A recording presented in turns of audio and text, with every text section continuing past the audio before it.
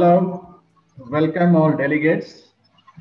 Once again, we are here with you for this monthly webinar we have been conducting between myself and Mallikarjun on behalf of Siddhivanai Ganpati Cancer Hospital, Meerut, and Asian Institute of Nephrology. This has been an excellent journey so far.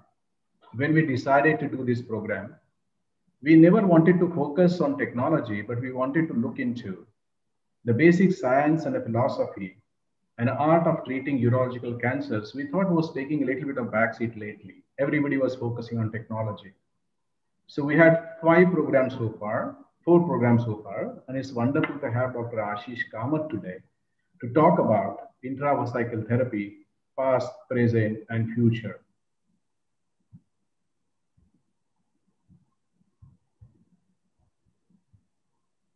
So what we are going to see today is a talk by Dr. Ashish Kamath, and thereafter we are going to have a wonderful case discussion. I'm just advancing my slides. Just a second. Left and bottom. Left and bottom. I'm trying to do Lower that. down. Yeah, just a second. Yeah, there you'll get it. Yeah, okay, fine. Yeah. Now, friends, September 5 to 2020, we all members of AUA, we got this letter from American Urological Association. And this was regarding global shortage of BCG. What the letter said, that AUA has recommended several management approaches in the past about high quality care of non-muscle invasive bladder cancer. These recommendations may supersede the guideline statements found in the diagnosis and treatment, which were jointly done by AU and ACU. Again, the recommendation was subject to the physician judgment, and I'm reading few lines about this letter we all received. The letter said, which was on 5th of September, the BCG should not be used in patients with low-risk disease. The second statement was intravesical chemotherapy should be used as a first-line option for intermediate risk of non-muscle invasive bladder cancer.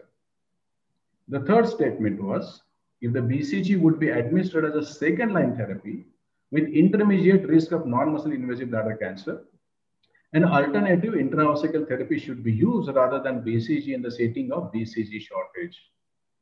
The another statement was, high-grade T1 and CIS patient receiving induction therapy should be prioritized to use full strength of BCG. If not available, you can reduce the dose to half, 1/3 if feasible. If the supply exists for maintenance therapy, it should be given for a year. In the event of BCG supply shortage, the maintenance therapy should not be given. And if the BCG is not available, we can use alternatives like gemcitabine, epirubicin, docetaxel, valrubicin, mitomycin. And the last one, that the patients with a high-risk disease, if there are additional risk factors and concomitant CIS, LVI, prostatic urethral involvement, variant histology, not willing to undergo further treatment, then subsequently initial radical cystectomy should be considered. And this was signed just not by association, but it was signed by AACU, BCAL, ACU, and this was something all the members got. Now, there was another development just a month prior. This was the highlight of NCCN virtual annual conference. And this suggested that there is addition of Pembro for the patients who are not responding to BCG. And then also efforts have been made to precisely define the BCG unresponsive disease. And this is what just a month ago, we have this information from NCCN that Pembro has been included for the BCG unresponsiveness disease. And also there has been a little bit of confusion between which guidelines we should follow. Is the AUA, ACO, or whether we should be sort of going for EAU, and is telling about the different risk stratification. Now, in the light of this background, myself and Mallikarjun, we thought we won't have any better person on the globe but Dr. Ashish Kamath, who can explain or clear this confusion and take us through the journey of the past, the present, and the future of intravesical therapy for the entire global audience. I'm sure everybody knows Dr. Ashish Kamath, but just as a mere formality, I'm going to tell you about Dr. Ashish Kamath. He's professor at MD Anderson Cancer Center, Houston, USA. He is also Wynne Doodleston Professor of Cancer Research, a very coveted post at MD Anderson Cancer Center in Houston. He is director of MD Anderson Uro-Oncology Fellowship from 2005 to 2016 and a very popular program director. If you see the list of fellows he has trained, it's mind-boggling. He has been nominated twice for the Robert M. Chamberlain Distinguished Mentor Award. He is a graduate of AUA Leadership Program and Associate Head and Cancer Center of Reliance Foundation Hospital in Mumbai. And many of you would have seen this hospital, how wonderful it is.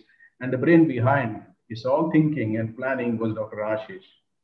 Many of you know Ashish graduated from Mumbai and thereafter went to USA to do his residency and subsequently an excellent career in urology. He is expert in urological oncology with emphasis on bladder cancer, immunotherapy, organ sparing, and minimally invasive techniques. He is involved in several multinational trials on bladder cancer. He has written innumerable editorials, book chapters, and Ashish, I'm still counting, more than 288 publications, 47 invited articles. He is president of International Bladder Cancer Group, president of International Bladder Cancer Network, and I chair the Bladder Cancer Think Tank, and I'm happy to be associated with for IBCN and IBCG. He is listed in Who's Who in Medicine and Best Doctors in America and has won Compassionate Doctor Award from patient groups. He is member of AUA Guidelines Panel for Bladder Cancer, and he has chaired SIU ICUD consultations on bladder cancer in 2017, and is still a huge amount of sort of details on his CV. 2017, Ashish, you might remember this picture in Goa. We had him, and we thought, we will have a great conference, and the title of the conference was Answering the Questions and Questioning the Answers. And it was a really great success. Ashish, wonderful to have you there, and thank you for coming at that time in Goa. And you see in his image style, actually sort of conquered all the audience in Goa. I put in this picture because I'm proud of both of you, Ashish, you and mentor for many, many people in India, Dr. Madhav Kamal. Both are absolutely down to earth, huge achievements in the life, and I thought this picture speaks quite all. This conference, Laurie Claus also joined us, and you can see we are all sort of involved in sort of interesting cases, and probably it was Mallikarjun who has put up some difficult cases, so you can see the faces, everybody was really concerned about it. There you see Dr. Mallikarjun there. During this conference, I had one session called as The Buck Stops at Ashish Kamal. And for the viewers, those who want to see this program, it is on SIU Academy. The huge number of problematic cases we put it across Ashish. Ashish just sitting there quietly, comfortably, and answered all the questions. And Ashish, it was really a memorable experience. Over the period of time, we all, Mark, myself, Badri, Ashish, we have done a lot of courses in SIU and so many other platforms, and it has been a great, great experience. I must thank Ashish and Euro Today and GeoOnc. Recently, we did sort of patient case studies. And those who are interested, they can go on Euro Today website, and there are wonderful sort of case studies and interactions we had. And it is really good experience, and it was a good time, Ashish. And there are so many other sort of important meetings where we shared our sort of information and knowledge at other places. Friends, we all remember, people who have invented BCG. Morales, we talked about mitomycin C, it's all synonymous with Mark Soloway. We talked about Donald Lamb, but I must say that over the period of time, with his all 20, 25 years of work on BCG, one person across the globe who has taken the flag of the bladder cancer and BCG is Ashish Kamath, who has taken huge lead and has relentlessly worked on that. Mind you, when the corona came, he is involved in sort of a role of BCG in seeing the immunity of corona. So this was something a huge sort of work Ashish is still doing with his colleague. And this was none other than CNN. He was on Indian channels also, barring Arnab Goswami's channel, I suppose, but I think most of the channels he was there. Friends, it's a proud privilege and pleasure to have Ashish. And this is one of the very happy patients Ashish has. And Ashish, we are looking forward to have you here for this talk on past, present, and future. All yours, Ashish. Thank you so much, Makaran, for that overly kind introduction. I'm actually still blushing from all those compliments you gave me. It's always a privilege and a pleasure to join folks like yourselves. And I mean, it's really my honor to join. I'm going to try and do justice to the subject in a short presentation. And then, of course, the question and answer part in the case discussion is always the most fun part. I've started sharing my slides. Can you all see this? Okay, great. So, the topic you asked me to talk about was intravesical therapy for non-muscle invasive bladder cancer. What's in the past, what's in the present, and what's in the future? And really, if you look at this, and you look at the evolution of therapy for urothelial cancer, bladder cancer, you can see that over the years, there's been a good amount of development and approval of drugs, but that's when it comes to metastatic bladder cancer. And as you all know, metastatic bladder cancer makes up about 20 to 25% of bladder cancer. So a large group of patients, 75% that have non-muscle invasive bladder cancer, were literally in some ways ignored because there were no drug development other than BCG, which was approved in the 1990s, and then valrubicin, which was approved again in 1990s, but not really used because of its poor efficacy. And then nothing was approved for bladder cancer in the non-muscle invasive space. I was fortunate enough to be at the FDA with pembrolizumab early part of 2020 before COVID shut down the whole world. And pembrolizumab was approved for non-muscle invasive bladder cancer in January of this year. But again, it's not an intravesical agent. So as you mentioned, BCG really is the original immunotherapy. We sometimes forget, we see all these press releases and in publications about systemic immuno-oncology, and we get enthralled by that. But we have to recognize and remember that urologists really have been at the forefront of immunotherapy for cancer, because BCG is something that we urologists use, and it really till today is the best immuno-oncology agent with the most effective anti-tumor effect of all immunological agents, period. There's no question about that. And when there's no shortage, there's more than 1.2 million doses of BCG that are used globally for bladder cancer. And that's partly why we have a shortage, because we need BCG, and the companies either cannot or will not keep up production of this agent simply because in some cases it's considered to be ancient, it's old, and there's not that much profit involved. But recognizing that, it's also important for me to spend some time and dispel some of the myths that go hand in hand with BCG so that people can relearn what many may have forgotten and some myths that need to be dispelled. So the first myth that I want to touch on is that people will say sometimes, well, BCG doesn't really reduce progression rates. All you're doing is reducing recurrence rates. And to them, I just want to go back to this study. It was published now, gosh, 18 years ago, but it really remains one of the best meta-analyses of progression in BCG studies, and this was by Richard Sylvester, who many of you know is the statistician for the European Association. And you can see here that in a meta-analysis of every randomized control trial, BCG does reduce progression. So not just recurrences, but progression. And I showed this as an old study simply to let people know that don't forget what you knew. There have been numerous studies after this that show the same thing as well. The other question that sometimes comes up is, well, okay, I can use BCG, but I don't know how to use maintenance therapy. There's no real proven maintenance regimen that works. Again, that's just not true. This is the SWOG, SWOG, or 6+3, or the LAM protocol, where you give 6 weeks of BCG, then you wait 6 weeks, you give 3 weeks of BCG, you wait 3 months, give 3 weeks of BCG, and then BCG is done every 6 months for 3 years. This is the only protocol, as you can see, where maintenance BCG is better and adds over induction BCG. There are people who will try to do this, which is one installation of BCG every 3 months. This was a study that was done out of Memorial Sloan Kettering. Some people will try to do this, which is one installation every month. This was done out of WashU when Bill Catalona was there. And this is the most common mistake that urologists have made in the past. And João Paulo showed this in his Spanish study.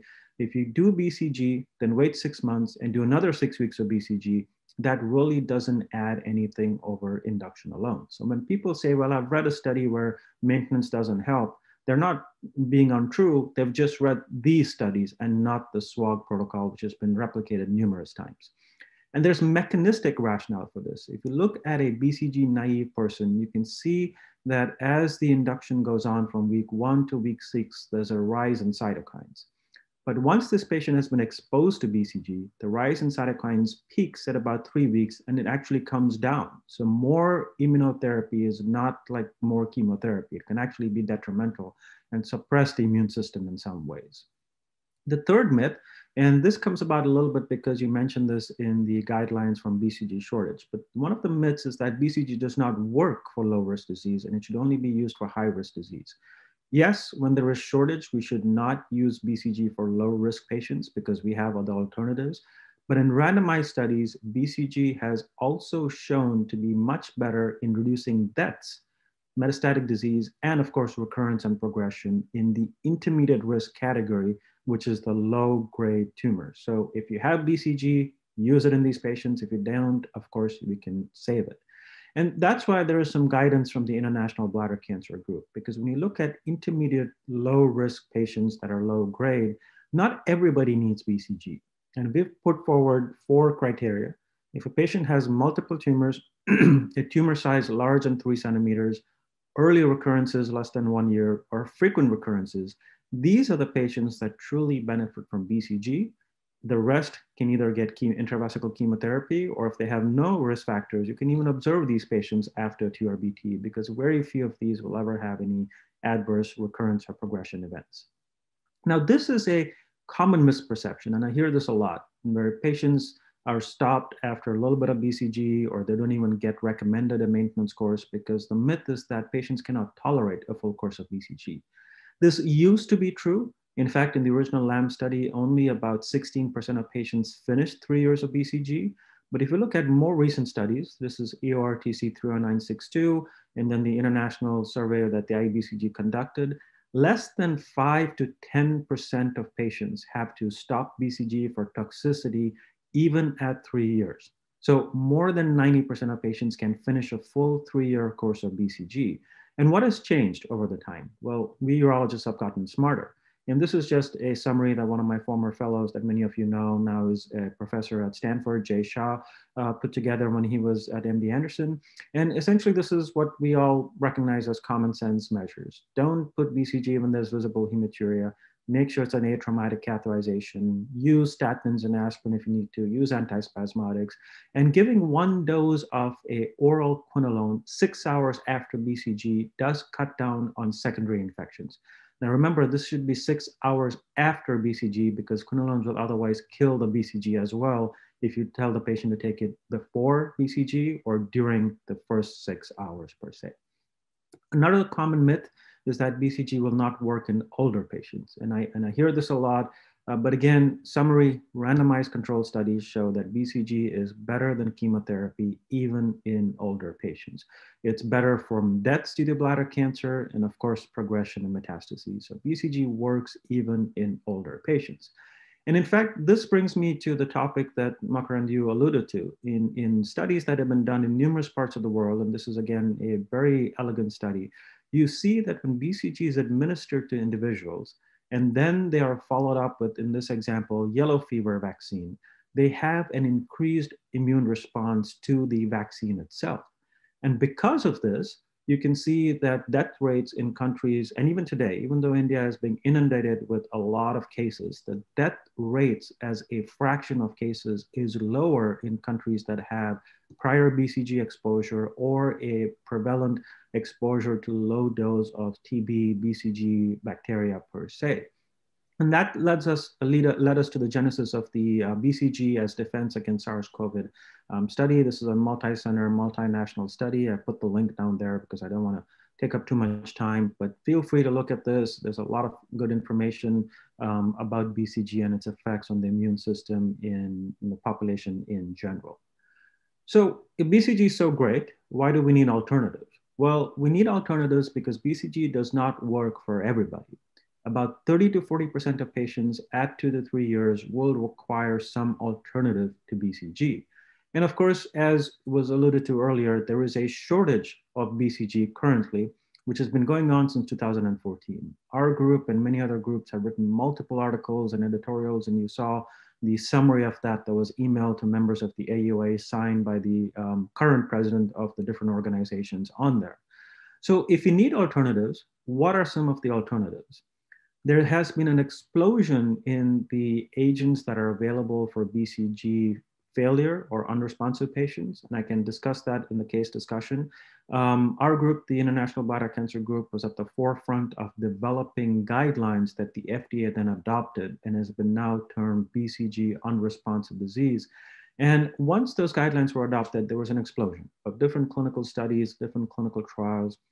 And I could spend 2 hours talking about those. But briefly, you can look at the categories as being chemotherapy, either intravesical as is or enhanced drug therapy, vaccines, gene therapy, immunotherapy such as pembrolizumab, targeted therapy, or of course you can use forms of radiation or other.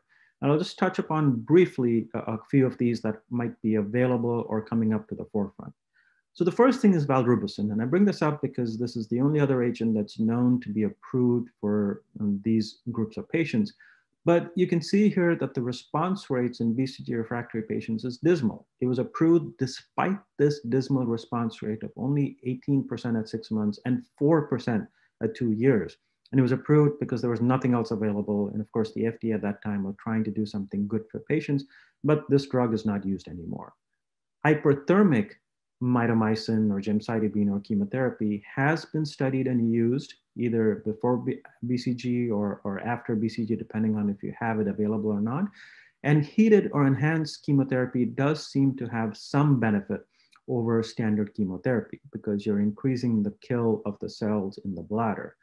And because of that, many companies have come up with different ways to deliver chemotherapy in the bladder, either in an enhanced heated form or by complexing it to a gel that liquefies at a body temperature, but is solid at other temperatures. And of course, Teris is sort of like a stent that can be put in the bladder where you impregnate it with chemotherapy and it releases the compound over time.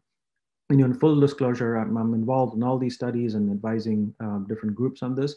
But really, it's important to recognize that currently, if you look at a meta-analysis looking at all hypothermic modalities of chemotherapy, the bottom line is that even though the method is promising, currently the evidence is limited and there are no high quality randomized trials. So clearly, if we don't have BCG, if there's a shortage, we will use one of these modalities, but it hasn't replaced BCG at least yet.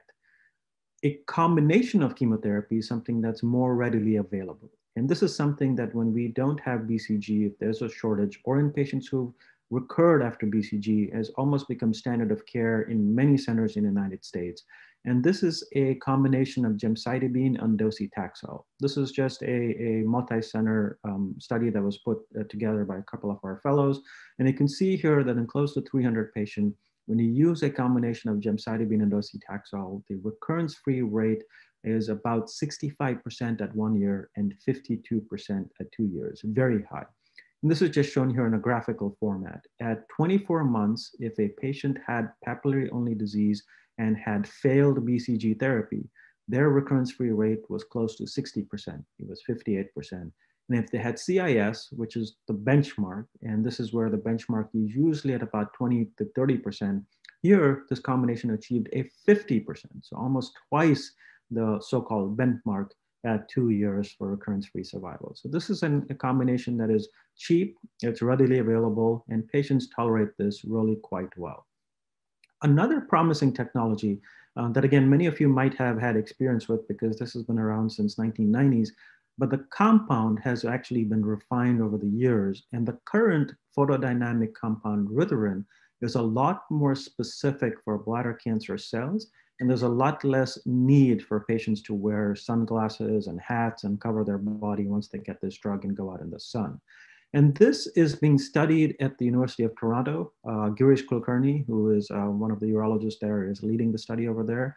And the initial testing has good safety profile. It seems to work well with minimal toxicity in these patients. And again, this is something that is what urologists would be using rather than systemic infusion or other drugs, which have been currently studied and are more sort of in the medical oncology realm of things. So with this, I just want to say, of course, there's a lot more data. I didn't want to take up all the time just with a lecture.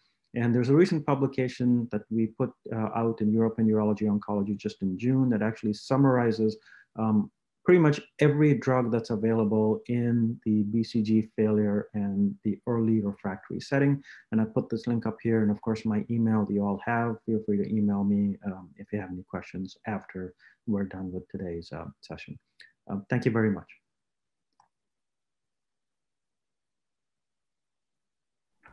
Thank you very much, Ashish. It was a great talk as expected. And I thought sort of, we all should get sort of a clear idea, how we stand today in terms of alternatives to the BCG. Now, I also welcome Dr. Kashyapi here. Dr. Kashyapi is a urological oncologist from Pune. He is a Bombay hospital product and is doing excellent work for the last 15 years in Pune. Welcome, Dr. Kashyapi. Malik, is all yours. Now you put up the cases and we will discuss the case.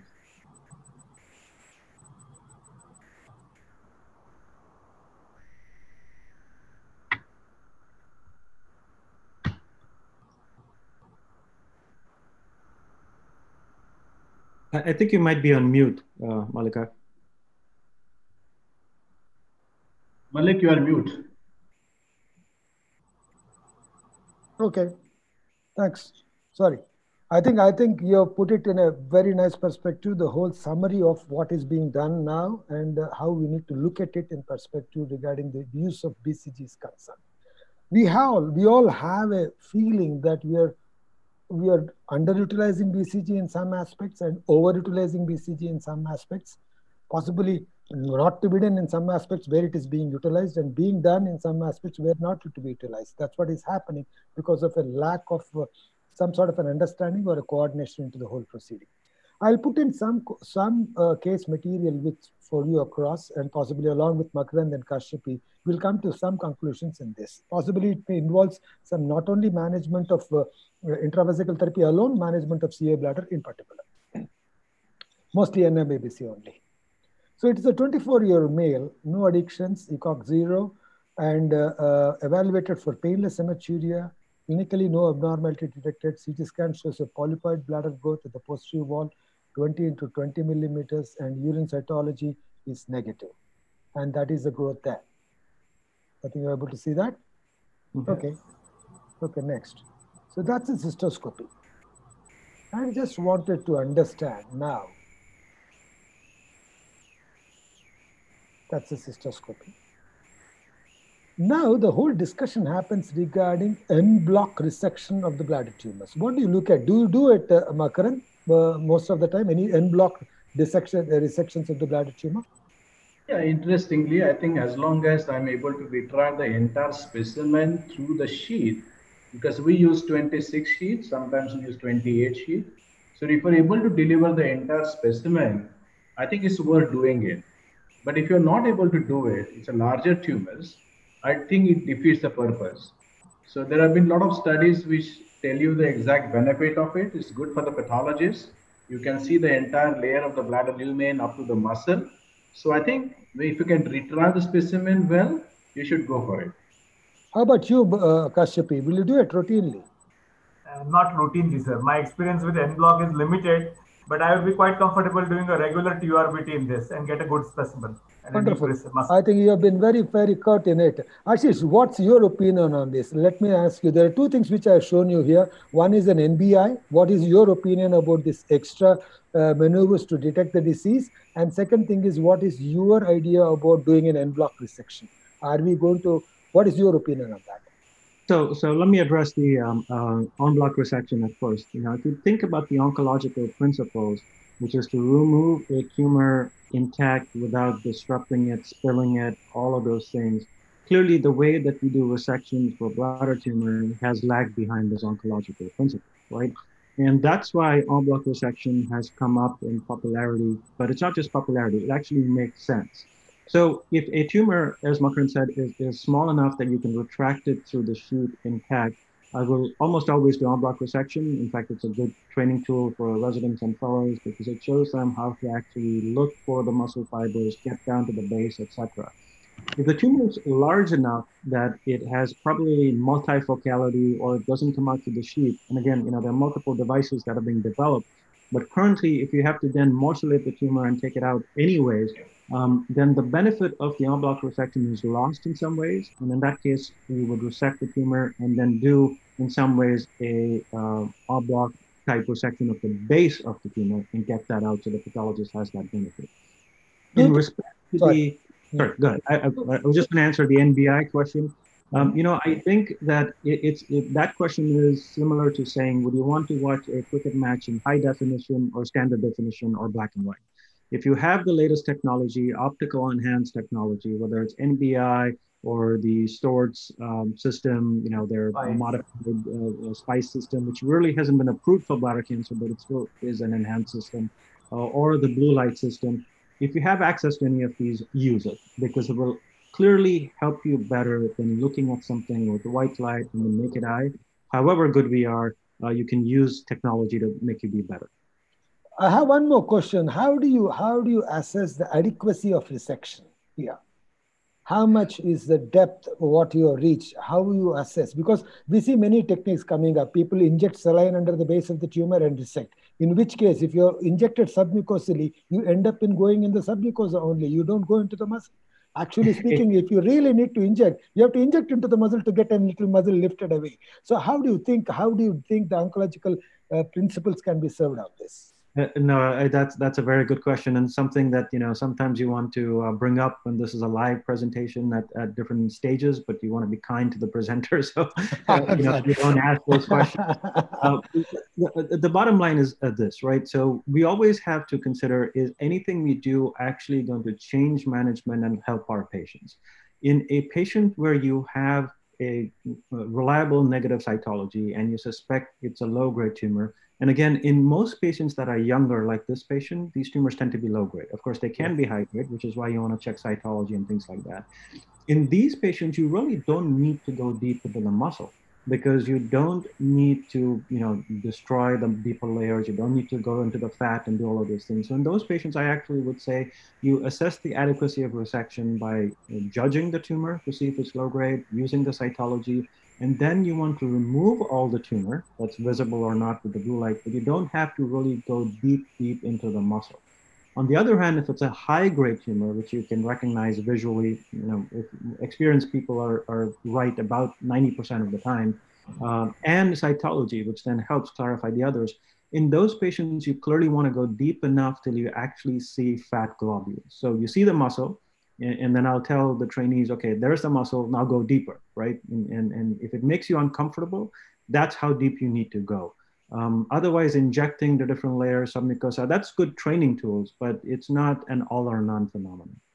Perfect. I think you answered that question. Possibly you have a high-grade tumor, beware that your depth of resection might be varied if you do an en bloc, or try to do an en bloc if you're not very well experienced with. If at all you have a doubt, you better resect right up to see a fat globules transiently across a thin layer of a perivesical tissue. That's exactly wonderful. I think if I take that as a real learning point today, and then I just have some, this was a en bloc resection which was done, and this was a histology which said non-invasive papillary urothelial carcinoma, low grade, no evidence of lamina propria and muscle. Smooth muscle bundles are seen which are uninvolved with this tumor. Are you happy with this sort of a biopsy, or you want something more beyond this? Ashish?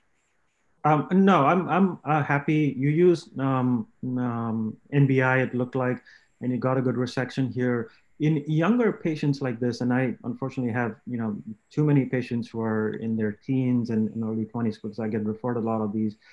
Fortunately, most of them do not recur, and you monitor over time. But the ones that do recur, for some reason or the other, all seem to be female, and they seem to be of childbearing age. So again, this is a male based on my experience and experience of others. This is someone that I would have done exactly what you did. You got a good resection, you looked with NBI, you did cytology. The one thing to consider is perioperative chemotherapy, whether a single installation of chemotherapy might have been beneficial. But again, there's evidence suggesting that if you used optical enhanced technology and made sure you saw everything else in the bladder was clear, then you could potentially avoid the potential toxicity of single dose chemotherapy and avoid it. So if you didn't do it in this patient, I wouldn't fret, and I wouldn't necessarily bring him back for chemotherapy afterwards. Wonderful. Makarand, do you do a routinely intravesical mitomycin or some sort of a chemotherapy, irrespective of the tumor? No, I mean, I think it's the judgment, as Ashish has pointed out.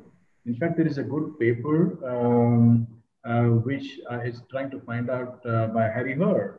And he looked at the judgment, how you endoscopically look at it, and what's the sort of possibility, how much right you are. So an experienced sort of urological oncologist would tell you whether there is something like, the guy who has solid or a muscle invasive disease or a non-muscle invasive disease. If I am doubtful that there is strong suspicion of muscle invasive disease, I won't waste sort of an intravesical therapy in this guy. On the extreme side, if you see this guy, which is a very, very low grade, or sometimes you get pun lump, I think probably it is a over treatment for intravesical therapy. So in between, I think I would say papillary tumors, you feel is sort of an intermediate or sort of a high grade. Probably I think intravesical perivesical therapy is going to be useful. Right. Let me have. So en bloc laser resection of the urinary bladder tumor has been answered. Oncological outcomes, have they changed, or are they better, or are they inferior to TURBT? Ashish, your frank opinion on this. Is it a technology driven opinion, or a definite difference which has happened after going on en bloc from a regular TURB?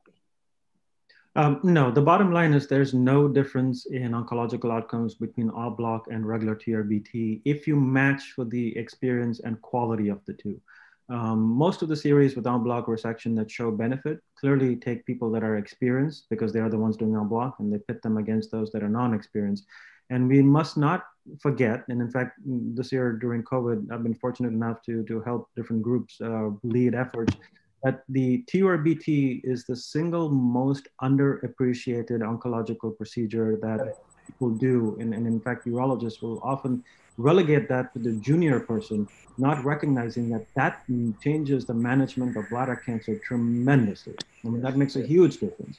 So it's really, really important to consider TURBT just as important as robotic prostatectomy. In fact, I would say that a TURBT saves more lives than a robotic prostatectomy, especially when you're doing it in Gleason 6s and 7s.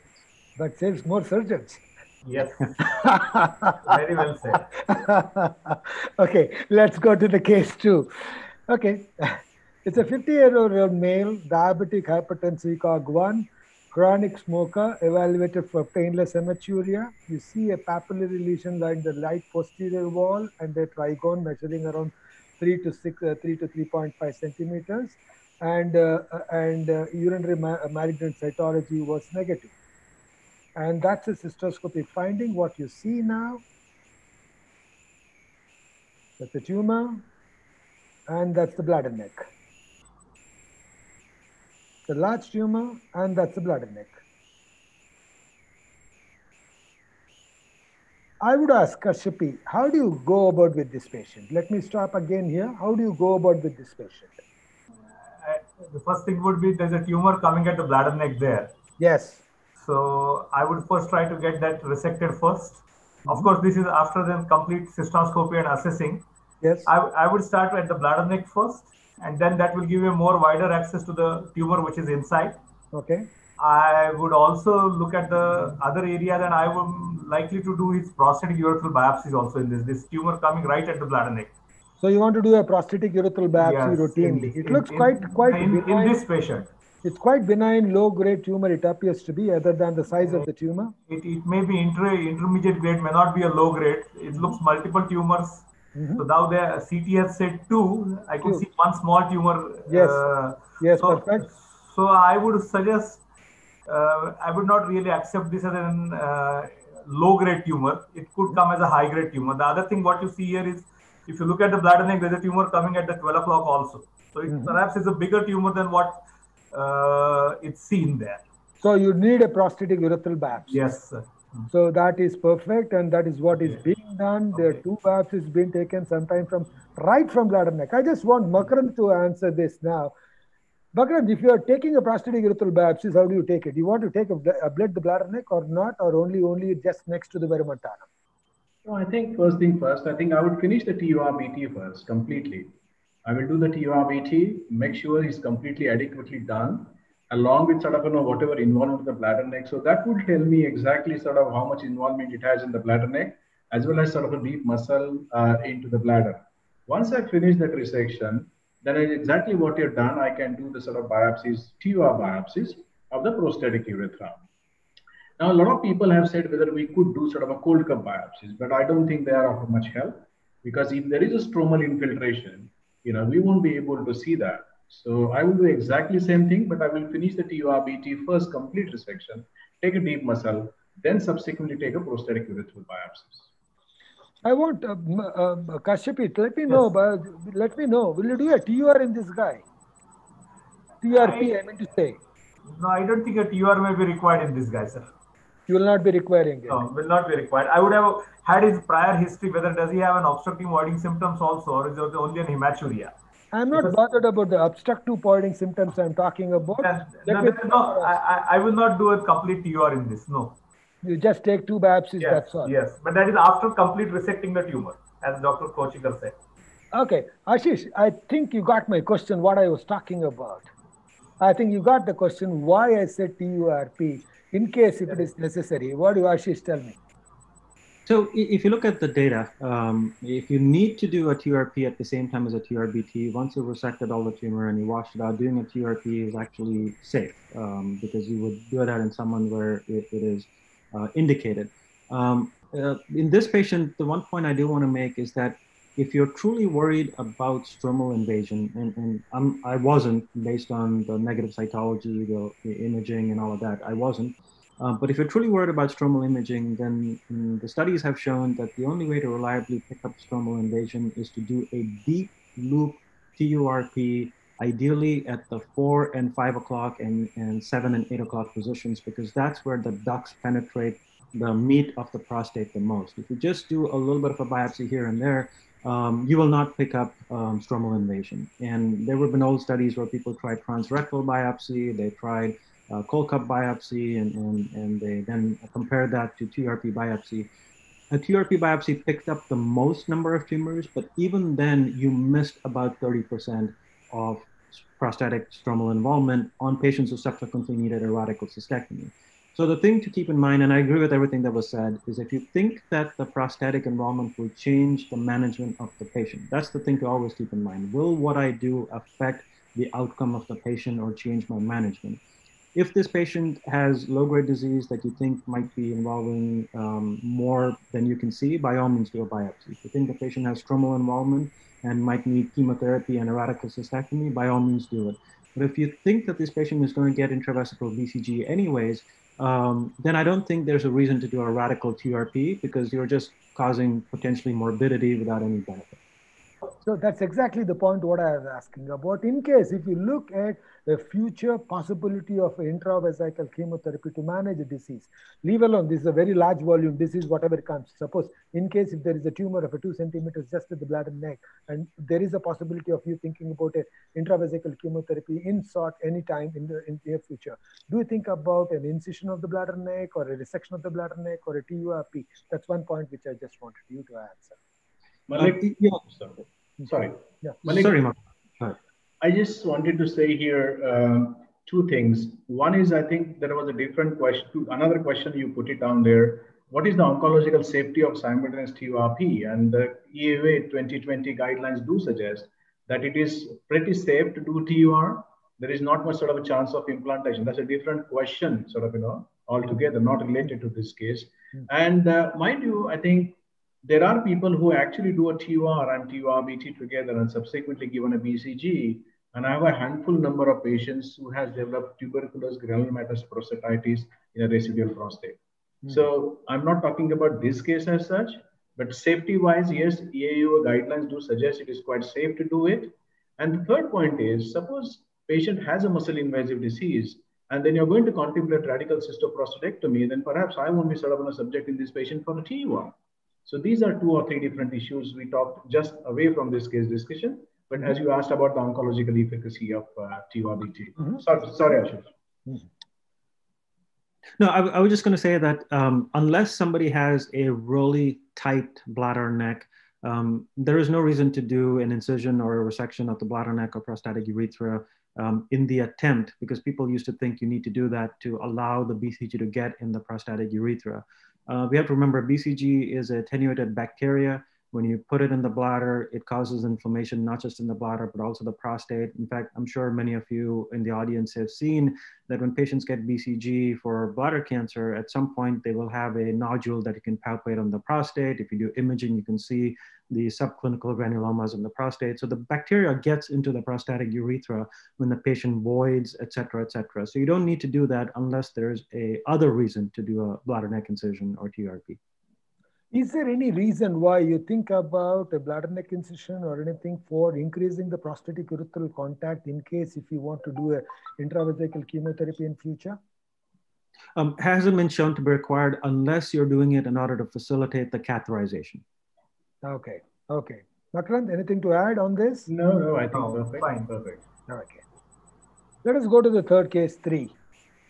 58-year-old male, no comorbidities, ECOG 0, and painless hematuria on and off for 1 month. Urine cytology shows atypical cells, not malignant, atypical cells. Growth measuring around 2.5 into 1.9 millimeters on the left posterior wall of the bladder, and that is a CT scan. That's a CT scan, and TURP was done, and a single intravesical mitomycin was given intra-op, immediate post-op. That's a tumor.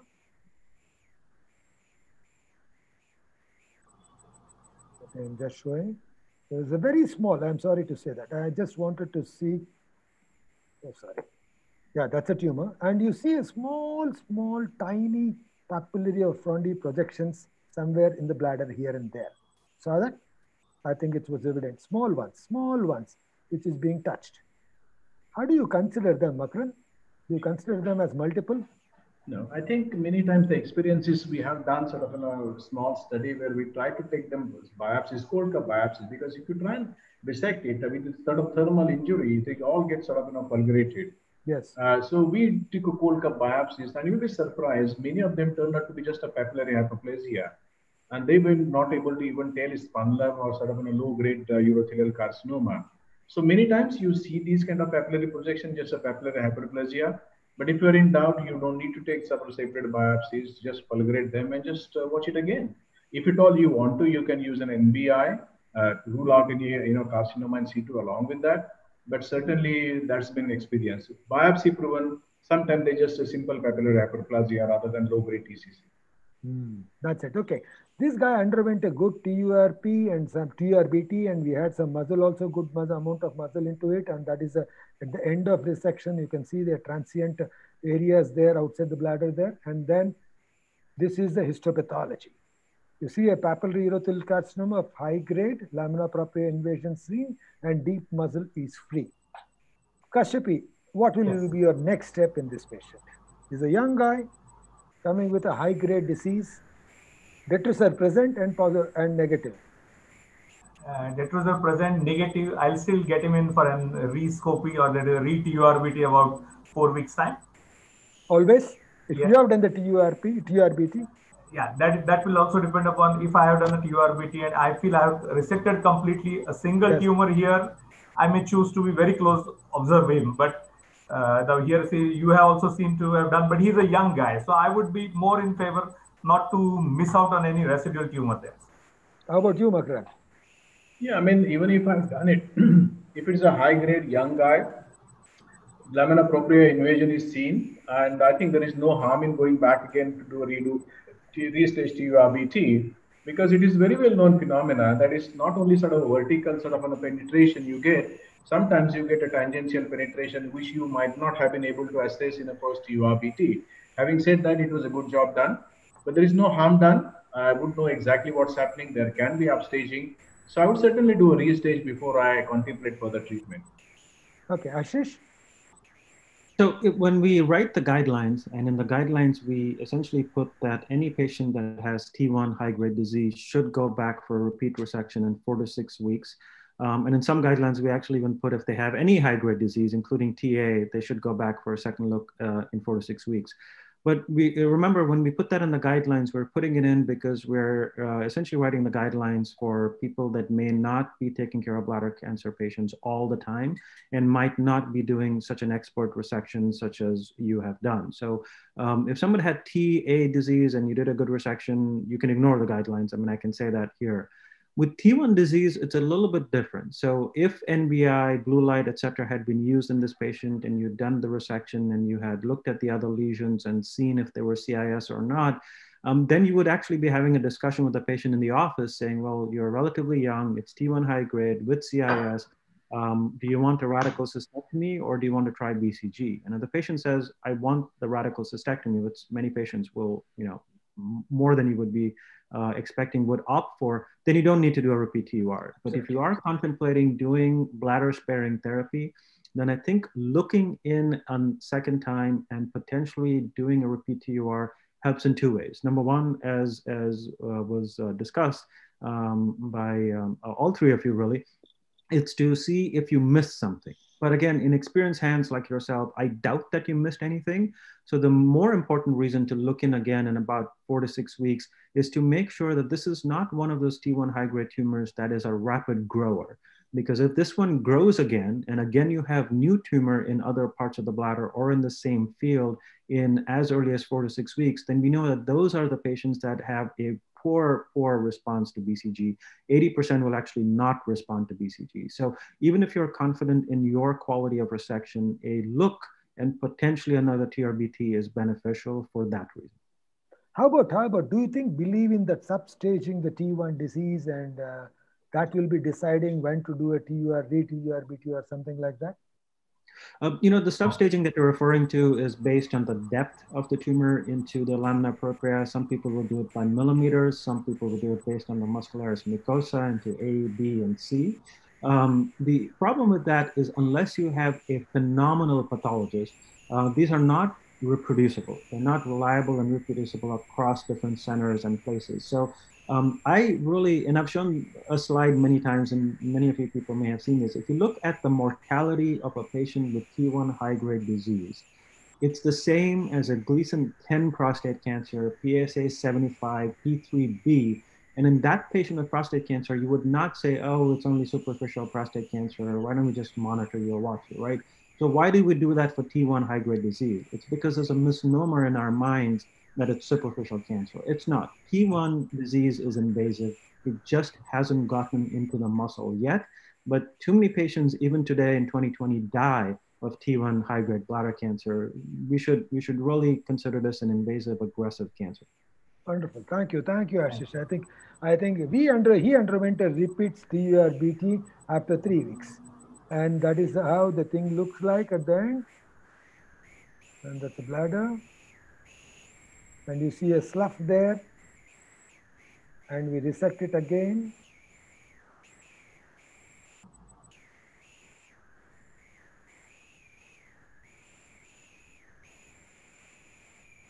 That's a resection again happening in the same base. Let me fast forward that. And that is the resection which has happened. And that red part also has been taken out. Most of the time it is mistaken as a CNC2, but in a redo situation, it doesn't appear to be so. So that was the thing which was re-resected. And now few smooth muscle bundles with a foci of benign prostatic tissue, negative for malignancy. There are 2 bottles. One is a prostatic biopsy also was taken.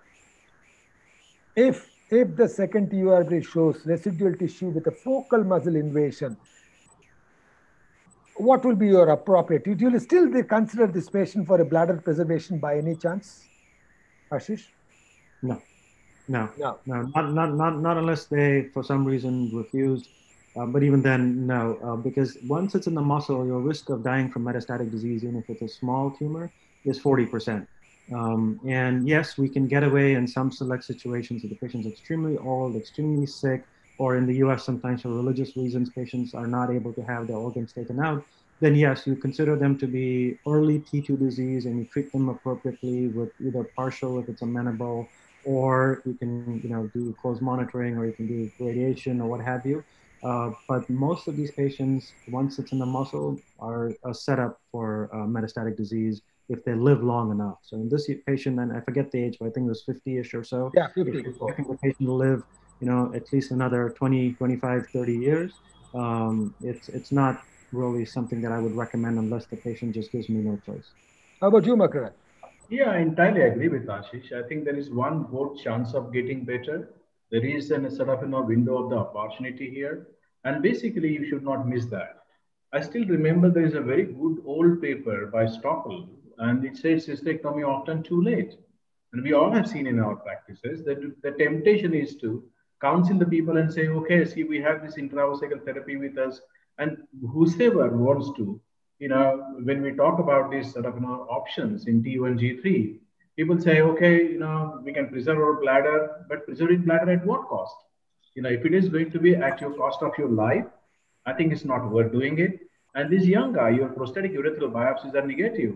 So you can actually sort of do a new bladder in this guy, also doing bladder substitute. Excellent quality of life. On top of that, there is also evidence to suggest that the final histology says PT0, no nodes. These patients have an excellent outcome, no adjuvant therapy. So you will have a wonderful cure, and you are avoiding sort of this, or you're sort of not taking this with the both hands, and you should grab with both hands this opportunity and cure this guy. Okay, let's go to the next case. 47-year-old male, chronic smoker, tobacco chewer even now. Known case of a bladder tumor, underwent TURBT in 2014, 2017. Histopathology is not clear. Patient not received any adjuvant intravesical therapy later. Defaulted for further check cystoscopies and follow-up. Now he presents with multiple frontal lesions involving all walls of the bladder, largest being 6 into 5 into 5.7 centimeter in the anterior wall, a large tumor which is existing in the same. So that was a cystoscopy of the anterior bladder wall tumor, large tumor. Kashyapi, what's your inference on that, the way it looks? This is a recurrent multifocal tumor, likely to be a muscle invasive, but looking at his history, prior history, not a regular follow-up, my threshold for offering a more radical treatment here. So the way you look at it itself. Do you think that previously it was a low-grade tumor, he survived 10 years with resections happening? Do you think a similar disease happening now, or do you think there is a shift in the way the tumor is behaving nowadays? His history is about 6 years. So there is likely to be a change in the grade. It could have been a low-grade tumor to begin with, but now it's a multiple tumor, perhaps involving most of the anterior wall. There is likely to be a upgrade in the grade of the tumor, very likely. But I feel he should be better offered an earlier, a more radical treatment like a cystectomy. See, is it the tumor volume which is making you to think in that, or it's going to be the recurrence pattern which is going to think in that, or a possible higher grade of the lesion which is going to be there? Which one is driving you for that decision? All three, sir. All multifocal, yes, sir. Multifocal, large tumor. Large tumors, upstaging of the grade, likely to be a muscle invasive. It could be focal. You may not be able to reach the base really. If you try to reach the base, you're likely to perforate. It's more on the anterior wall. And moreover, he's been unreliable in a follow-up. So that is my threshold, sir. Oh, wonderful. Bakaran, how about it? Yeah, I think what he said makes a sense. This guy is irregular on follow-up, even though it looks like a low grade, entire bladder, almost 70-80% of the bladder is sort of involved with tumors. So question is whether we are offering sort of too much aggressive treatment for a low grade non-muscle invasive disease. But if you look at the indications, if it is multifocal, recurrent, even non-muscle invasive sort of lesions, I think these are the candidates for a radical cystectomy sooner than later. They are not as aggressive as what you would say like a T1 G3 as we discussed about it. One more thing in these patients have a tendency to develop multiple recurrences in the urethra. So I have done cystectomies for large multifocal low-grade tumors for a number of reasons as such, and subsequently the incidence of urethral malignancies in these patients, multifocal disease, is fairly high. So I think no harm in sort of thinking of radical cystectomy, but what I would certainly do is try and complete my resection and see, how much sort of I can get to the base, make sure exactly I get the proper histology, but that's probably the long-term fate. Ashish, let me ask you two questions now. One is, how do you manage this guy getting up to the muzzle, getting the muzzle? How do you think, is it the correct way to think about? Second point, what is your threshold of getting a cystectomy in a low-grade disease? So, this is a very complex decision making for this patient. And unfortunately, I see a lot of these sorts of patients referred to me. I think we have to, number one, consider, was this patient actually not good at following up, or was he just not seeing a good urologist, right? Because if it's not the patient's fault, then I don't think we should necessarily make a treatment decision based on his lack of follow up, et cetera, et cetera. But if you look at this patient, let's assume he came in first time. Let's ignore the follow-up issue. And you have multiple tumors like this, cytology is negative, you look in and you think it is low grade. This is a patient in whom I would potentially consider staged resection. I would resect as much as I can to send it off to pathology to see if it's high grade. And if it comes back high grade, because of all the reasons that Kashyap and Makran mentioned, I would then counsel this patient on a radical cystectomy, because we might miss a focus of muscle invasion. It's multiple large volumes. These tumors can go into the ureters, into the prostate, et cetera, et cetera. So radical cystectomy for high-grade tumor, even if it's TA, large volume like this, is completely justified. If it's a low-grade tumor on pathology, cytology, and everything, and I've done a stage resection, then I would actually tell this patient that we should go back in and resect all the tumor, because well, for a low-grade tumor, that's not the patient's fault.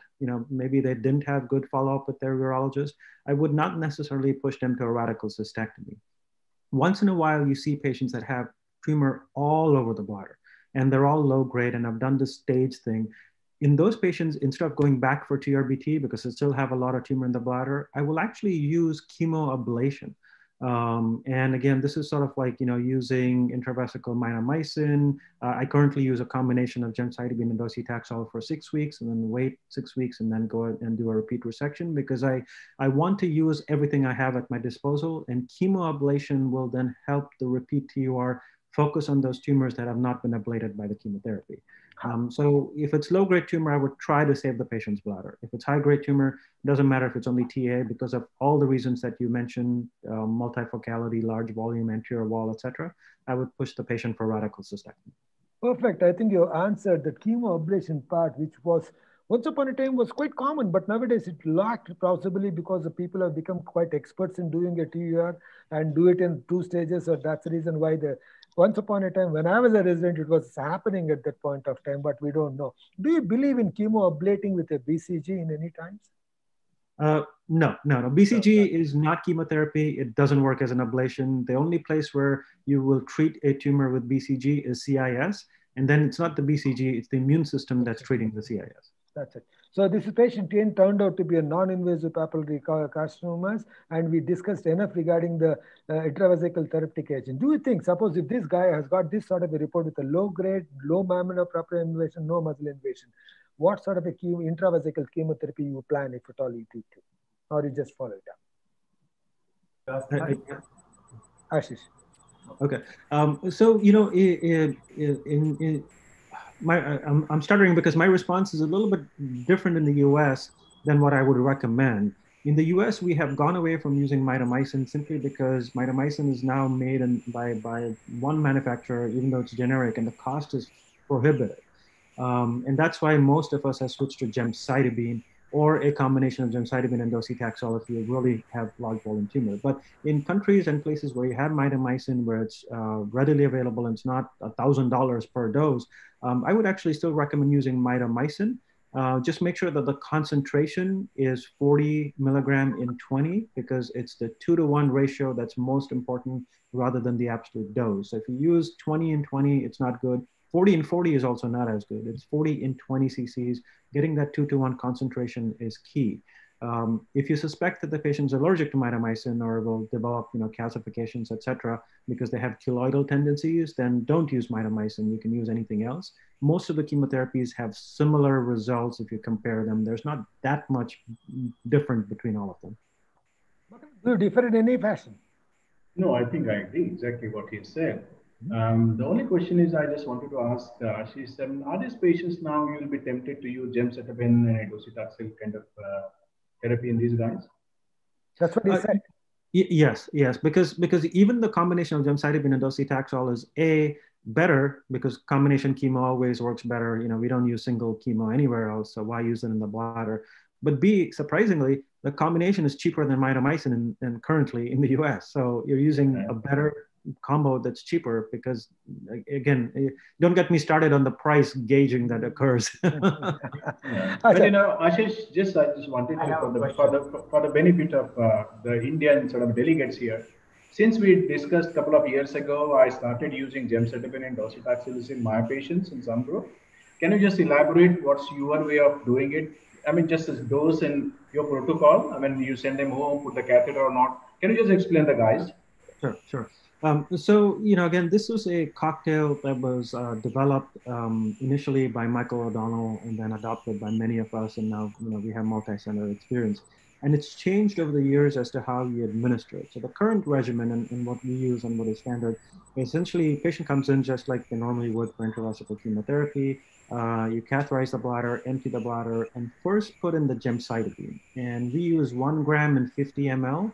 And again, it's that 1 to 50 ratio. Some people use 2 grams in 100 ml, but the 1 to 50 ratio is sufficient. It's left in the bladder of the patient for about 60 to 90 minutes. And because we're going to redose the patient, we do sometimes leave the catheter in unless the patient just cannot tolerate having the balloon in place, in which case we deflate it and take it out. But for the most part, the protocol is to leave the catheter in for about 60, 90 minutes, empty the bladder, then instill docetaxel, and the concentration there is 37.5 in 50 ml. And once we put the docetaxel in, we take out the catheter, and the first time the patient gets it, they're asked to hang around and wait.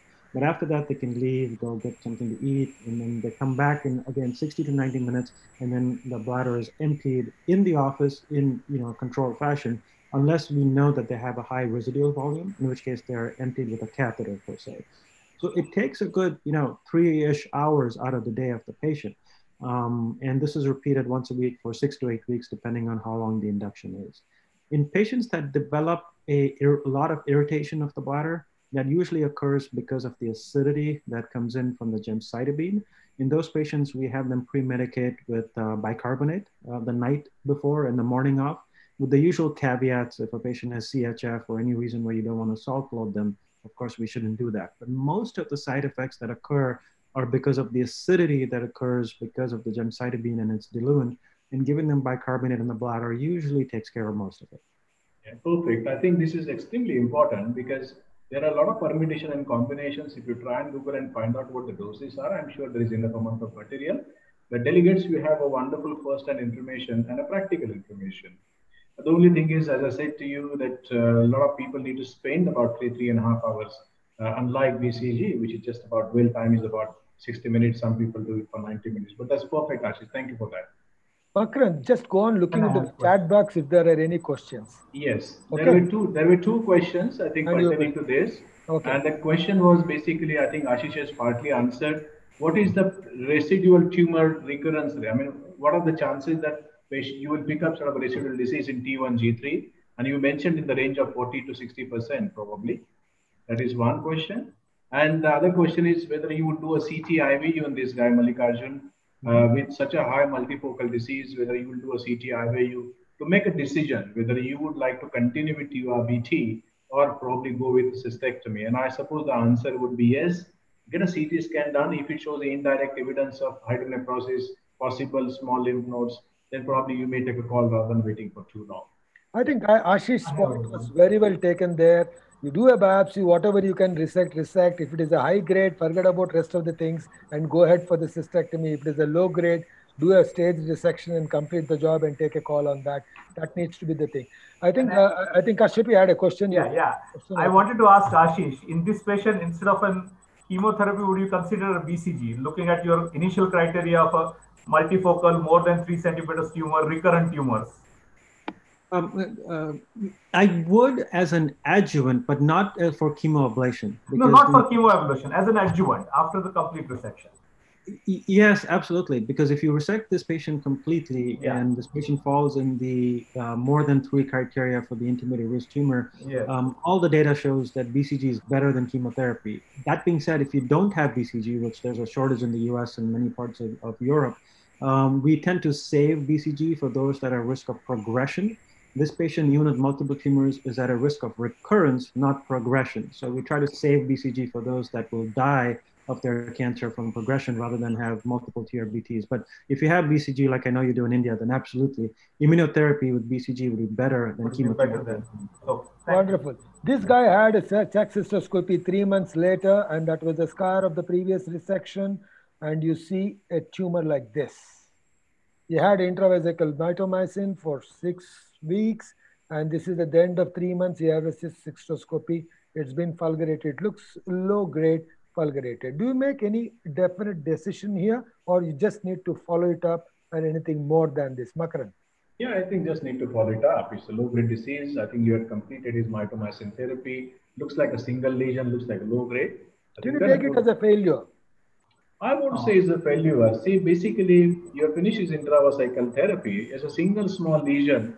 And see, if you look at the natural history of multifocal, low-grade, intermediate, or high-grade disease, they're bound to get recurrences. What intravesical therapy is trying to do is to reduce the frequency of recurrences and chance of progression. So if you have reduced frequency of recurrence, I think you probably have achieved what you wanted to, not entirely completely, but I won't label this as a failure as such. Ashish, will you look at a change in the drug or any maintenance schedules in these patients? I think you need to consider this patient as a success, right? Because he had so many tumors, and now you have this one small lesion. No chemotherapy is going to be 100%. So if this patient is tolerating mitomycin well at this point, at this early stage, with that one small thing that you fulgurated, I would not necessarily think that there's a reason to switch. Obviously, if this patient continues to have recurrences, then I would either switch the chemotherapy to a combination or go to BCG as we discussed. What's your threshold regarding recurrent tumors? Every 3 months, you see a small tumor like this forever for the next 2 years. Will it be an indication for something else? There's a built-in question to your question. And one of those is, I want to answer even though you're going to ask it, is do you have to resect or fulgurate every low-grade recurrence? And the answer is no. If you know that a patient has had low-grade tumors and you know from the history of the patient that, okay, this is again a low-grade tumor, some of these single low-grade tumors you can watch. You can do active surveillance. So I would maybe watch it and then see if the tumor stays stable. Some of these will stay stable for 6-9 months and I don't have to do anything. Exactly. Or I can just cauterize in the office itself without going to the operating room. So if that happens, then no, I just watch these tumors. But if these tumors keep growing and they're multiple, et cetera, then yes, then that's your trigger for going off this modified active surveillance and then actually going on to resection and treatment and changing drugs and things like that. Thank you. Let us go to the next case. 57-year-old female, no comorbidities, ECOG 1, left radical nephrourectomy and a bladder cuff excision on paper as it has been done, what has been said, for upper tract urothelial carcinoma somewhere in 2015. And she underwent a TURBT for bladder tumor in August 2019, following which it was a high-grade disease. She had a 6-cycle induction cycles of intravesical BCG with 80 milligrams because she was just 40 kilos or 50 kilos, she said. Ashish, I have got a question here. How was the dose? There is a lot of confusion which happens regarding dosage of BCG and the response with the dosage of the BCG. You answered a little part of it in your previous lectures and this lecture. I just want to question, because I said 80 milligrams here, what do you mean by the true dose of the BCG? So that's a question I get all the time. And it really depends upon our understanding of what is BCG, right? Because when you look at chemotherapy, you have doses, milligrams per kilogram, you have concentrations, etc. When you look at BCG, we talk about milligrams or we talk about vials. But what exactly is BCG? BCG is a bacteria. So how do you actually measure bacteria? You measure them based on colony-forming units. And the amount of colony-forming units that is present in a vial of BCG varies from country to country, manufacturer to manufacturer. And unfortunately, even with the same manufacturer, from month to month, there's a variation of 100-fold in the colony-forming units in batch to batch of Merck's BCG in the US. So if you keep in mind roughly 10 million colony-forming units, that seems to be what is required to generate the immune response in most patients. Some need a little bit less, some may need a little bit more. So depending on what the CFU is, and I presume with 80 milligrams, you're looking at about 100 million CFUs with the dose that you have. With the Indian population having this exposure to BCG, et cetera, that should be more than enough. And if the patient starts developing toxicity, you can go to half dose, 1/3 dose, even 1/10 dose. Because keep in mind, if there's a variation of 100-fold, 1/10 of 100 is still more than what the variation might be, right? Because a lot of people go, oh, 1/10 is too little. It's not. Depending, and I don't have that on my slide, but there's a whole a paper that we published that one of my fellows looked at. You can go down by 100-fold BCG and have the same actual concentration as another batch of BCG picked up from a different supplier. Did that answer? Yes. Malik, I think you have gone. I think there's some problem with the connection with Malik. I think it answered your question. The other question is, Ashish, people talk about this SWOT study and other study, and you briefly mentioned, and even the AUA later just recently says, even a 1/3 dose is good enough. You made your point amply clear. But we have been doing 1/3 dose and it's fairly effective as such. So much sort of talk about this BCG toxicity. I think we lost the screen as such, but let me just carry on. Uh, so, do you think, I mean, 1/3 dose? I mean, have you adopted to 1/3 dose, or you still would like to try first the standard dose, and if not, then go for 1/3 dose? So at times when we have BCG shortage, because we can give 3 patients, the dose, if we split up a vial for 1/3, we've started doing 1/3 dose as standard for these patients. But if we had enough BCG, I would still recommend starting out with a full dose BCG, at least in the Caucasian patient experience, because they have not been exposed to BCG before, they don't have any vaccination, they don't have the exposure. So in those patients, a full dose of BCG is better for induction. If you look at the study that actually compared full dose BCG versus 1/3 dose BCG, and then looked at 1 year versus 3 years, the best results were found with full dose BCG for 3 years, and the worst results were found with 1/3 BCG for 1 year. But there wasn't so much of a difference that the patient is actually being harmed. They're just getting a little more recurrences, but not more progression. So it's still safe, perfectly acceptable to do 1/3 BCG if you don't have a choice. But if you have a choice, it's better to do full dose BCG. And then you can drop the dose based on toxicity, tolerance, other things. Okay. Sorry. Yeah, I just got off. I'm sorry. Okay, no problem. No, something went wrong. Something that got, just sharing my screen. I'm sorry. Okay. I thought I scared you with my response. No. No. Absolutely. I just thought. While he's sharing the screen, Ashish, just keep the discussion going. Now, this lady who had sort of a nephroureterectomy, obviously we know that patients who have a high-grade upper tract urinary carcinoma, high chance of failing into the bladder, almost sort of 30 to 40 times of chance that. Now, are these patients, you would make a quick decision of sort of being more aggressive on this, because they're bound to sort of recur and fail, and every time you look at it, they keep on coming down with a muscle invasive disease. So are you going to be really aggressive approach right from the beginning? Or what's your approach in this guy? Just, TURBT and then just wait and see? Yeah, no, those are good points. So if you think of urothelium, as everyone knows, the urothelium is in the bladder, the ureters, the kidney, the prostate in men, urethra and prostate in women. So the tumor that arises in the bladder tends to be more often than the upper tract, simply because of the law of averages, right? There's more surface area in the bladder, they tend to occur quicker. But when you have a tumor in the upper tract, it is almost, you have to consider these, despite all the gene expression profiling and all the others that suggest that might be more FGFR3 in the upper tract and the bladder, et cetera, take that with a huge grain of salt, because sampling, as you know, in upper tract tumors is always problematic because of the size. So the bottom line is, if you have upper tract tumor, these patients are at a high risk for occurrences everywhere in the urothelial tract, and the bladder happens to be the most common place where they occur, which is why studies have shown, and now it's standard, that at the time of nephroureterectomy, you should instill chemotherapy in the bladder. And that is the same principle as trying to avoid spillage. However well you clamp the ureter, you take care, the recurrence rate in the bladder is higher if you haven't given intravesical chemotherapy after or during the nephroureterectomy, or after within the first day or two.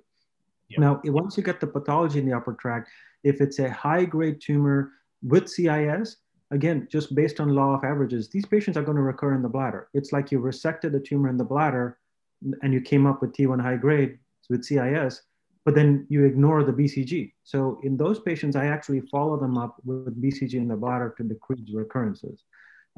If these patients recur in the bladder, they are at higher risk for a lot of adverse events, but it's not based on the bladder tumor being more aggressive. It's just based on the fact that these patients' tumors or urothelium in general is more susceptible to tumors developing and being more aggressive. And just quickly before sort of now, I think Malik is getting. No, I'm in. Right. Okay. Fine. So suppose this lady has undergone nephroureterectomy and she needs a cystectomy. Obviously, for nephroureterectomy, one would have done sort of clear the retrograde lymph nodes as well as the pelvic lymph nodes, plus a cuff of the bladder with intravesical portion. So when you go back in for cystectomy, do you find it a little bit sort of difficult, or is there a lymph node violation or plane violation, technical difficulties, some tips and tricks? I always say if it's easy, anybody could do it, right? So, I mean, these are the cases and surgeries that we all do all the time. The bottom line is to always recognize what was done before, find a normal plane, and then go in there. So I just did, two of exactly the scenarios that you're talking about this week. And they don't take longer than 3 hours if you know how to do those, right? So, I mean, obviously, if it's a right-sided nephro, you start out on the left side, create the plane, and then come over to the right, et cetera, et cetera. But the other point I want to make, since you brought it up, is that you'd be amazed at the number of times that I will see someone that's had a nephro and then come for cystectomy, and not a single lymph node was taken out anywhere. And if you haven't looked at the pathology report and you don't know that they didn't do a single lymph node dissection, you might sometimes not recognize the need to do a complete lymph node dissection, and that should be done per se. Again, since you brought up cystectomy and the audience is here, I've stopped doing robotic cystectomies. I've gone back to doing them completely open again. I mean, that's not because I think that robotic cystectomy is not good in good hands, but there's no benefit, and that's why I've gone back to doing it open. Malik, are you listening? Yeah, I'm no, he told me that last time itself, because I commented on that short talks on 3 talks, and he said last time itself when I went to it, exactly. I do agree on that, but anyway, you're getting my screen now? Yes. Okay. So this patient had, you have that idea that she had this was intravesical BCG therapy with 80 milligrams, and we had a discussion about what is the dose, and it was very clearly made clear by Ashish at that point of time, which I think was blast, and that's the reason why my computer shut off at that point, which I done. Anyway, she presented to our place at that time with a severe irritative voiding, and we said it is a BCG toxicity or whatever related to BCG. It never settled with initial symptomatic treatment. She had a cystoscopy which showed a diffuse congested bladder with 150 ml capacity, no evidence of recurrent bladder lesions, but it was so red we could not identify anything. How do you go about at this point of time, Ashish? We all see these patients now and then. I just wanted you to answer these questions. So, obviously here the consideration becomes we have to treat the potential tumor, the risk of recurrence of the tumor, and we have to treat the patient and the patient's symptoms. If the patient has severe irritating voiding symptoms, at this point, it could be for two reasons. Most likely, in this patient, it's related to BCG and BCG-related cystitis. It's not because of CIS, because, again, based on the tumor characteristics, etc. But I would still do what you suggested, which is just do a biopsy, make sure it's not CIS that's causing the irritating voiding symptoms. But that's most likely to be negative. If it's confirmed to be cystitis, which in this case you could suspect based on the clinical parameters, we have to treat the cystitis. So obviously hold the BCG, don't do BCG at this point. And honestly, a relatively short course of about 3 to 4 weeks of a quinolone antibiotics takes care of most of the subclinical BCG infections that we see. We don't have to do INH or FANPIN, all of that in this day and age. For the symptoms per se, once you've covered the patient for either BCG infection or for secondary UTIs per se, and the quinolone will do both of those unless you have resistant bacteria in your particular hospital or center, then symptomatic treatment. And if symptomatic treatment doesn't control these patients, then a short course of steroids does wonders. because most of the reaction is that whole Th1, Th2 immune balance or imbalance, so to speak, and a short tapered course of steroid. And in the US, we use the steroid dose pack, which is used for patients, that get that. I don't know what it's called in India or anything, but it's a quick, literally 14-day. You start at high dose, and the patient themselves have that pack, and they use it at home, and they taper off to 0. That will relieve severe symptoms in 95% of cases. Okay, I see. All this has been tried. It's already 4 months now post BCG, and this lady continues to have irritative symptoms. Will this be a point of threshold where you start an arsenic? We would have not stopped and started steroids. I think it's not a routine practice to start steroids in India, probably. But do you think that this patient requires an antituberculous now or arsenics and rifampicin at this point of time?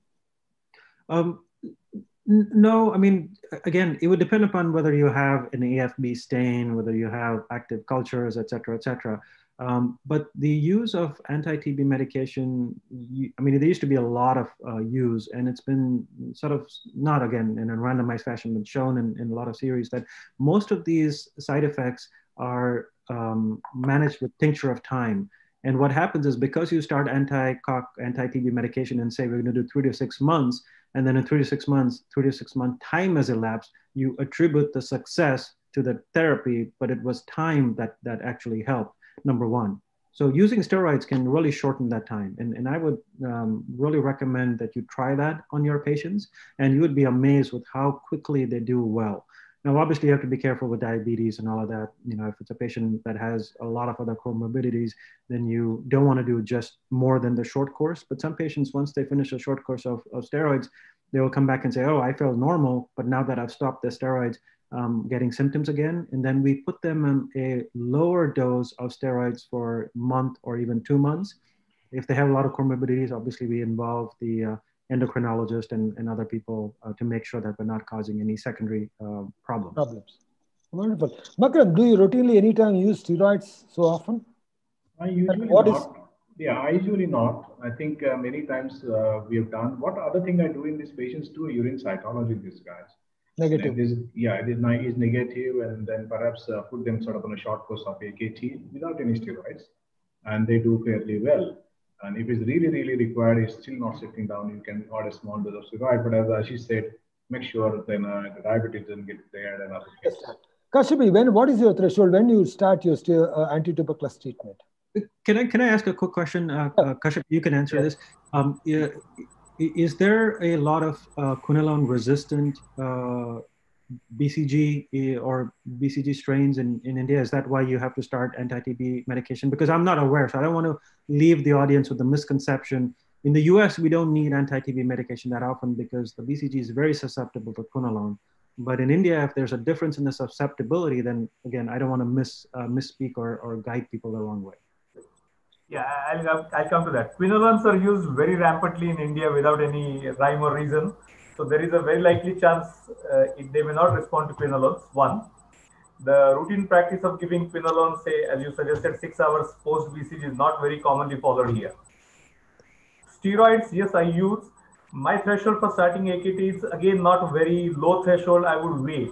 As you said, it's the time you need to keep on reassuring them. Their main worry many times of these patients is it a recurrent cancer. So if you tell them perhaps there is no recurrence, you give some time, give anticholinergics, reduce the water intake, perhaps that helps them. Maybe I have used anticox in maybe 1 or 2 patients over the last 15 years. Okay.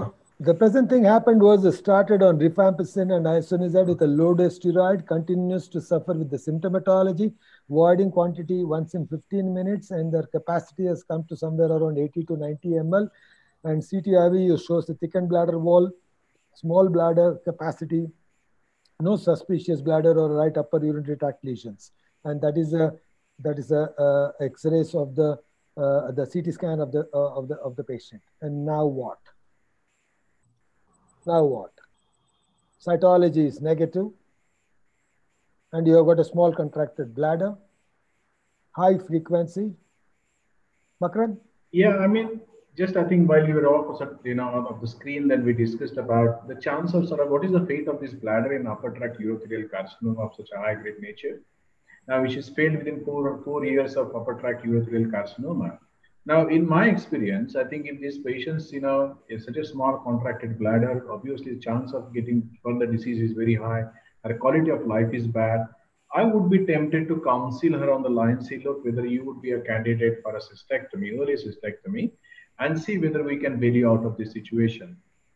Mind you, there are people who would say, okay, why not do an augmentation cystoplasty and see what happens, because there is no evidence of disease as such. And I tell you why. I have n number of patients who have undergone augmentation cystoplasty and reimplantation. And when they fail, they come back and do a cystectomy, and this guy is completely nightmare. Upstaging, the leak and the fistulas and everything. So I think you need to spend enough time with this lady, discuss pros and cons about it. And if she's ready, you can go ahead and do a cystectomy and finish the job once and for all, because she is a high candidate, for failing into the bladder, especially with the upper tract urothelial carcinoma. I would do augmentation cystoplasty. Ashish, you'll agree on that? Again, I do. I do agree, but I think that in these situations, based on the history of the patient, et cetera, you have to be very careful when you're doing the augmentation cystoplasty to make sure that everything is negative, because otherwise you're creating a alternative channel for the tumor to spread if it recurs. Because once you have the bladder connected to the bowel mesentery, then all bets are off as far as the spread, and once this patient recurs, they could develop metastatic disease really, really quickly, even with CIS in the bladder, without going to T2 disease. So you definitely need to do, I see your question, random biopsies and make sure the bladder is clear before you do any augmentation cystoplasty. So you answered that question. But what surprised us was we did a cystoscopy for that sort of a plan, and thinking that we may think about an augmentation cystoplasty, because she was insisting that she doesn't want to lose her bladder. And that was one area. And suddenly we see a small dimple there. And let me fast forward. That's a small dimple, which was nothing but a previous ureter. And there is a tumor in that ureter. So there was no cuff that was taken out the first time. Yes, exactly. So and we made this point, I think we made this point while you were off. I was telling I'm sorry. the quality exactly. of previous surgery, sometimes we have no idea what they did or didn't do. Yes. So we have to always keep that in mind. Yes. So that was the thing. We resected that, and we still see a small stump of the ureter, which was not resected probably, or the previous resection was happened at the point of the ureteric orifice. So the ureteric orifice stenosed, and there was a small stump which was left behind, which was never could be picked up. And that is a tumor which came out at the time, and we did a resection, and it turned out to be, sorry. No. Tumor invasive. So this is a she underwent a radical cystectomy versus, and the first biopsy was this, sorry, non-invasive papillary ureterial carcinoma of the low-grade TCC at that time. But we convinced her, saying that this bladder cannot sustain, and there is a tumor already. So she underwent a radical cystectomy versus excision of the distal system with the bladder cuff, which was there along the thing, and then it turned out to be a little higher grade tumor with a deep muzzle propria. Tumor invades deep muzzle propria, outer half of that area of the ureter. So with this sort of a thing, I would say, whenever we do whenever we did a radical the upper tract cancer tumor, when you think about the bladder cuff, what is that definition what you want to give for the youngsters to learn when they think about a bladder cuff for upper tract urothelial carcinoma? What do you mean by that bladder cuff, literally? Right. So I think the principle for any of the younger people listening is that you have to follow principles of oncology. And when you're considering principles of oncology, you need to keep in mind that you need a margin. When you keep the margin in mind, the whole notion of the bladder cuff makes a lot more sense. Because if you look in the bladder during a cystoscopy and ureteroscopy, you clearly know that the ureter doesn't just come out at one hole. It's not a two-dimensional structure. It's a three-dimensional structure. It comes in, it fans out, you have the urethral sheath. So when you're thinking about the bladder cuff, you need to make sure that you're actually taking out a margin. It doesn't have to be a large margin, but a margin around the ureteric orifice where it goes in the bladder, the intramural portion, et cetera, et cetera. And there have been many people who have said, oh, I just plucked the ureter out and everything's okay and things like that. But then exactly what you showed happens. doesn't happen often enough, simply for the reason that upper tract tumors are not that common. And because upper tract tumors are not that common, we don't see this that often in most people's practices. Of course, we will see it in ours, but many people don't ever see this. So they assume it's okay to do it. So I think we have to just remember oncologic principles: remove the entire ureter with the sheath in a small area of the bladder mucosa around that. However you do it. Some people do a hybrid intra, extra vesicle. Some people do it all extra vesicle. I think done well, there's no real difference between the different techniques. But the notion of not doing it, it should only be mentioned to be condemned. Wonderful.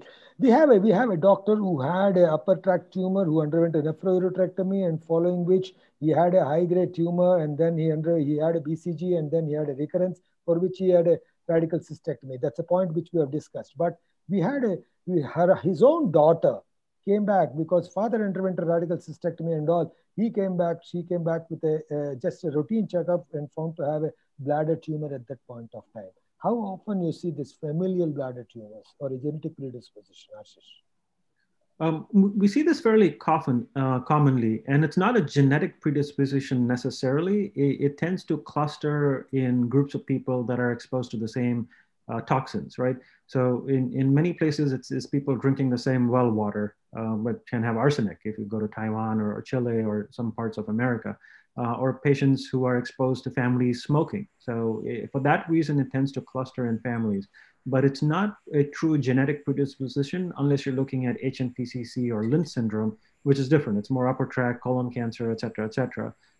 So the answer to that question is yes. Anytime somebody in the family has bladder cancer, if the siblings or daughters or whoever were exposed to the same toxins, they will have the same risk factors, but it's not a genetic predisposition per se.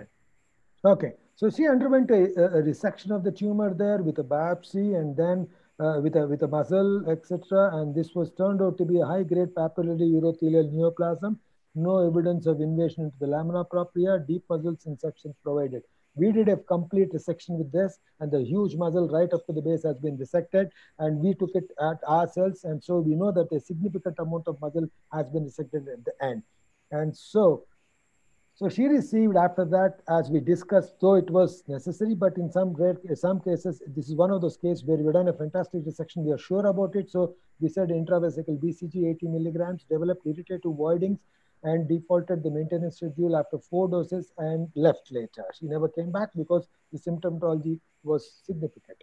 1 year later, she visited the hospital, no symptoms, no abnormality, checked cystoscopy, no recurrence. What is your opinion on maintenance? Is there any maintenance necessary now? Do you think that we have treated her at all or not, Ashish?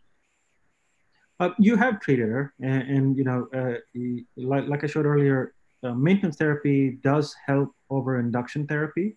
And if this patient has no symptoms right now, and it's 12 months since the last BCG therapy, and you want to watch her and see if she has a recurrence and then restart the BCG with maintenance, that's a very, very valid option. On the other hand, if she had T1 high-grade disease, I would say start the maintenance right now itself, but don't take the chance. But with TA, she's had a good response for a while. It's perfectly reasonable to watch this patient, and if she recurs, pick it up early, resect it, and then restart the BCG.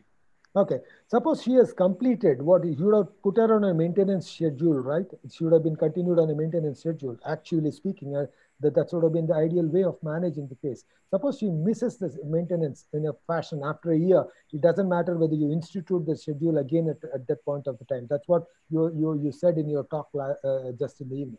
Am I right? Yes and no. It depends upon what you expect the patient's immune status to be. Usually after a 6-week course of induction BCG, when a patient goes up to 12 months or so, they seem to have the response similar to those that have had BCG more recently. But once they get about 18 months or beyond that, then the immune system has gone back down the Th1, Th2 balance, and then you have to redose these patients. So yes, for a year, you should be okay with continuing on, but if it's beyond that, then you have to sometimes reinduce these patients. I just want to have one question answered. What is the role of BCG in patients who are on ATT? I had one of the cases because of the lack of time. I don't want to discuss the whole case. One point answer. Suppose if the guy is already on anti-tuberculosis treatment, what is the role of BCG in those patients? To be honest with you, none, because if the patient has AKT going on and you give BCG, you're going to kill the bacteria before it gets in. So you will have some response from the dead cell wall of the BCG. And again, there was an entity called MCC, which was created from a dead bacteria completely. But you won't get much effect if the patient's on active anti-BCG therapy. So in those patients, it'd be better to do a combination chemo than try BCG. This is one of those patients who had a variant histology like nested variant. What do you think? Where intravesical therapy can be there? You said about micropapillary in your slides. Is there any role of intravesical therapy at all in a variant histology? It depends. So in a nested variant, if you're sure that it's a low-grade nested variant, that's one thing. But most nested variants don't respond quite as well. It's not the same as just having a low-grade focus in the deeper layers. And in those patients, remember, when it comes to T1 high-grade bladder cancer, I always want to emphasize to the audience that that's a dangerous disease. And if the tumor is showing you that it has even other features that suggest that it's even more aggressive than an already aggressive cancer, you're not helping your patient by letting them make the wrong decision and try to save the bladder. So most of these patients would actually truly benefit from early cystectomy.